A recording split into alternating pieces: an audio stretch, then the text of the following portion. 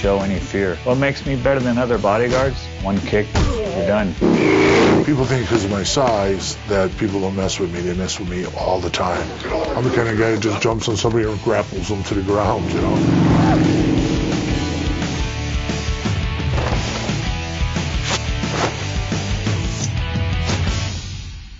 Our business is to protect wealthy people, businessmen, high-roller people, recording artists. I'm here to protect you and keep you safe. Oh no, but we got a part. We're not going to let our client get hurt. All right, hey, no more cameras.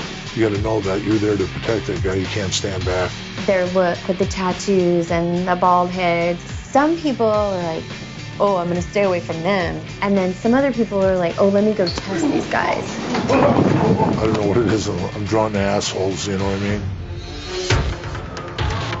Vegas is a monster. This is the place where it happens. Extortion, kidnapping, organized crime. If you're going to bodyguard somebody, this is the town to be in. One thing me and Pee Wee give people is a peace of mind. They feel like we're watching their back so they can relax.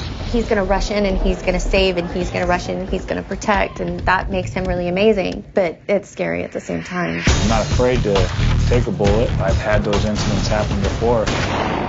I'm one-on-one, man-to-man kind of a guy walking around with the client. He can read people really well, and just by body language, he knows if somebody's going to be aggressive or not.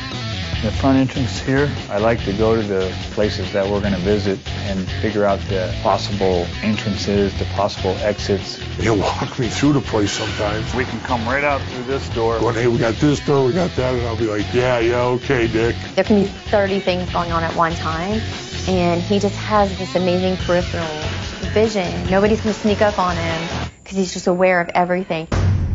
I can make him scared in a minute if I have to. Charlie, I haven't had to hit him in a long time. It's an adventure.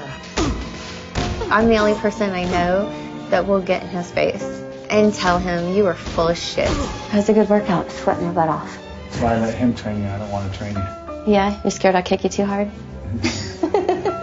Charlie holds the remote, but I'm the boss. We can agree to disagree a little bit, but not a whole bunch. If they didn't have us, they would just be these lonely, grouchy men.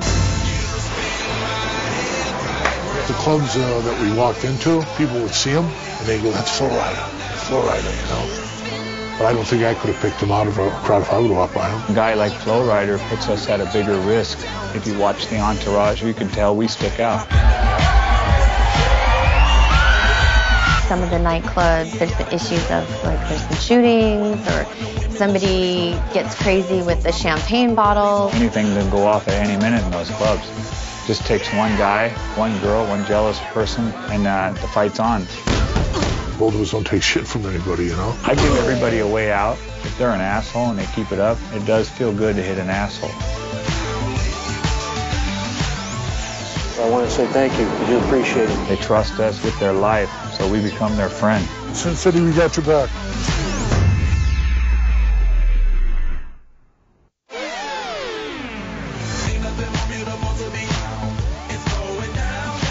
Flo, when you make it, I'll be behind the ropes going, Flo, you remember me? Nick, the type of guy, he's cool, calm, and collected. You don't know, he's really like a damn ticking time bomb. You good? Good, bro. Y'all see this? This is my big homie. It's been a long day.